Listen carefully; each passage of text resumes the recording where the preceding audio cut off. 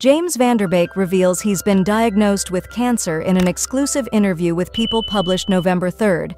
The Dawson's Creek actor shares that he's currently battling colorectal cancer, telling the outlet, "I have colorectal cancer. I've been privately dealing with this diagnosis and have been taking steps to resolve it with the support of my incredible family." James adds, "There's reason for optimism and I'm feeling good according to the Mayo Clinic." Colorectal cancer is a growth of cells that begins in a part of the large intestine or rectum. And while the cancer is mainly seen in older adults, it can strike at any age. However, there are multiple treatments for the disease involving surgery, chemotherapy, and immunotherapy. And despite his health struggles, James has been keeping busy with his acting career. The 47-year-old is set to star in the 2B original film Sideline, The QB and Me, premiering later this month, as well as appearing in a cameo earlier this year on the CW drama Walker.